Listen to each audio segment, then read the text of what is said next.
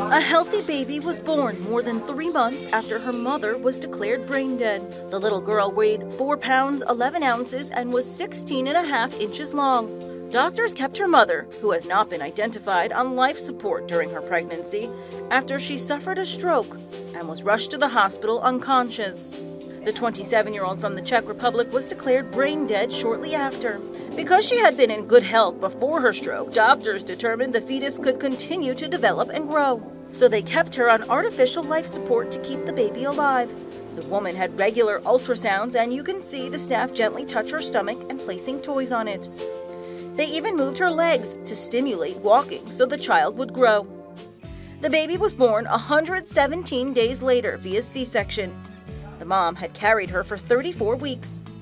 After the baby's birth, the mom was disconnected from life support and passed away, surrounded by family, including her husband. This is InsideEdition.com.